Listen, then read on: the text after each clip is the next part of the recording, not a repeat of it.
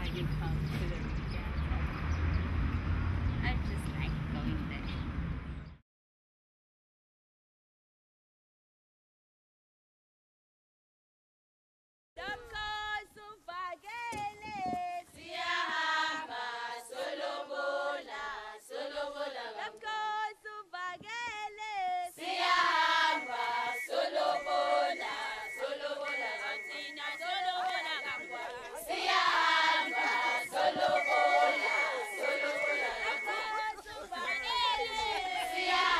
Swaziland today watching the reed dance. I was a little bit skeptical before I came, but I think that we have here a beautiful display of culture. If you only apply a Western sense to how you understand it, you may see that there's some potentially complicated issues given the prevalence of HIV/AIDS in Swaziland. And because if you only trust the snippets that you see on the news, you may end up being skeptical of what life truly is like here.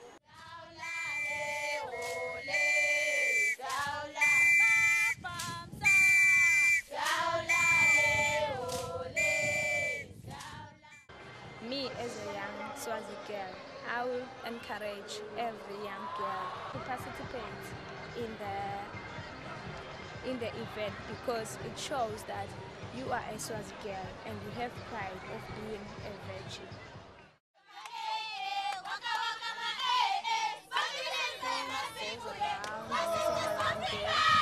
We go the first day when we arrive at the royal residence, we all register our name. Then the following day we will go. Then we will walk a long distance where we are going to the river to cut the reed dance. I'm a reporter for the radio station in Swaziland.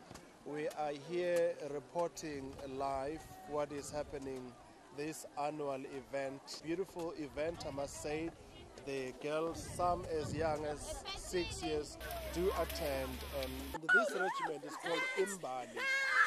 Imbali is a flower. A flower beautifies the nation. I interviewed someone here who said he's a teacher, but this is an event for the young girls and the older girls who are unmarried. So when they're here, they don't only do this cutting, but they are also learning skills which will equip them tomorrow to be better women, to be better equipped and know, because this is culture, this is their identity, this is what defines them.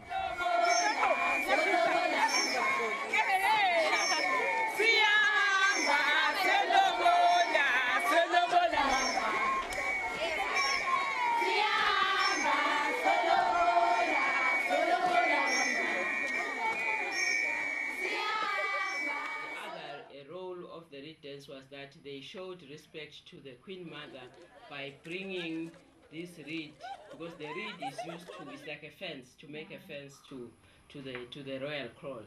So it was like some kind of honor to the Queen Mother's residence that they bring the reed dance.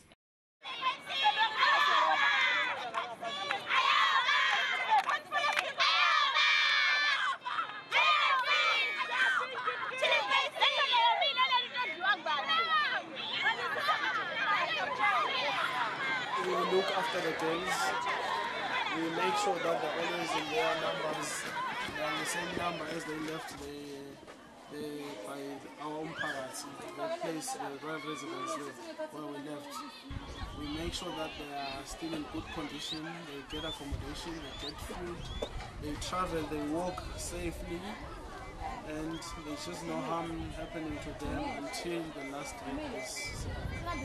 So it's just looking after them, giving them peace, protecting them, guiding them, helping them. If one of them gets sick along the way, one of us should accompany that kid to an ambulance or a nearest clinic. And if it's a serious case, one of us then has to call the chief back home to inform that parent of that child that the child is now in such and such a condition. So just to update that family so that they will see what to do from there.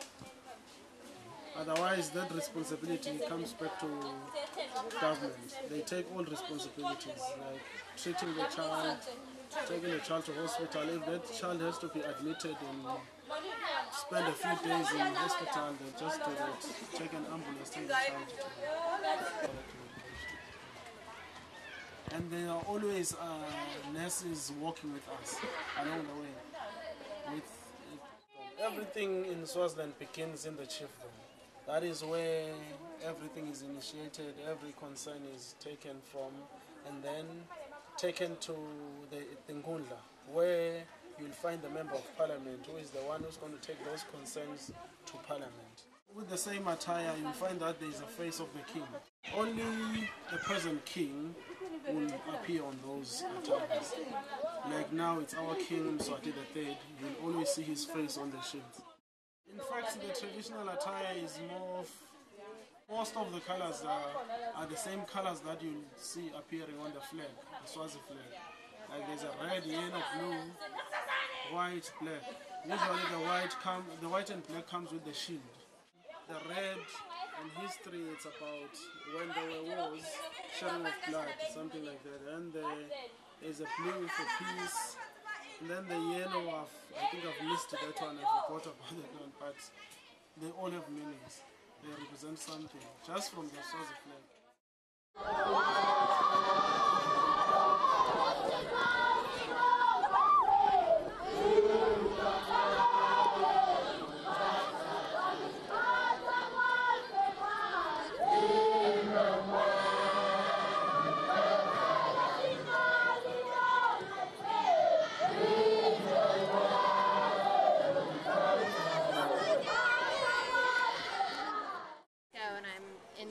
I've been here for about a month, and I was interested in coming to the reed dance since I knew it was a big part of the Swazi culture. And actually, I would say up to a week before coming here, everyone would, you would go buy lunch, or you would, talk to someone on the street, and everyone would say, "Are you going to the reed dance? Are you going to the reed dance?" Before the reed dance, I was sending my friends links to articles, and most people at universities in the United States would see this as somewhat, old-fashioned or traditional or almost barbaric, that the king would be choosing a 14th wife. And so before coming here, I said, gosh, I can't come, I can't support this. But now that I was actually here, and you see the dances, and you have visitors from Zimbabwe dancing, visitors from South Africa, and I mean, just look at the kids in their beautiful dress right here. I think it does change your perspective, and you see the celebration of their own identity rather than, something that we just see through our Western or from Eastern perspectives with the global media. We see it as something that may be inappropriate given the AIDS crisis.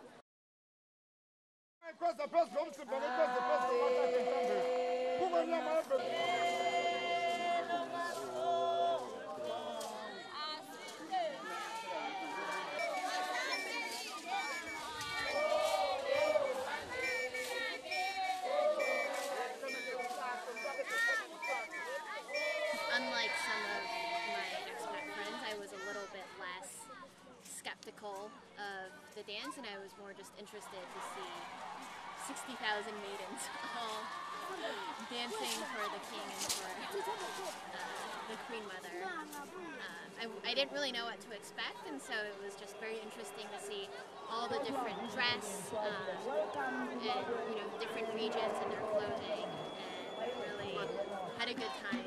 I think that it was very interesting. I think that living in Lubani, in many ways, it feels Western because the roads are developed. You see people walking, but it doesn't. And even when you go into the rural areas, it's dirt and structures, but you don't see this type of display of culture every day. So I feel very lucky. I think in general, Swaziland is a kind of underrated country. When you think about where to go in Africa, you usually think of the Serengeti or the pyramids or Victoria Falls, and most people don't think to come to Swaziland, and I actually have really enjoyed my time here, and I think there's a lot to do, and coming during the reed dance really gives people a chance to see a Swazi culture, and also their just nature and a lot of things that Swaziland has to offer. So.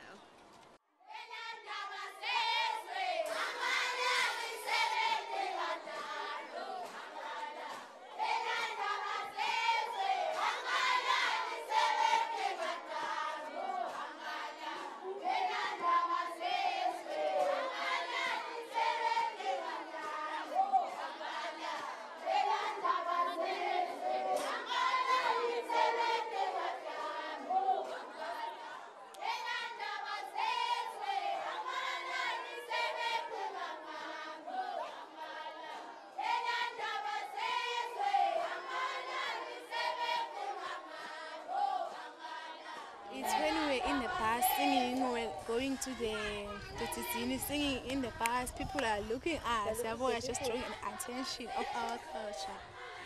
Yeah. And when the day for the dancing, the real dance, and just to be away from home. Yeah, it's nice. It's nice to be away from home because when we are at home, we need to cook, clean, Wash dishes, clean. wash dishes. There we are not doing anything. Yeah. Sit there, bathing children. Like as I'm doing.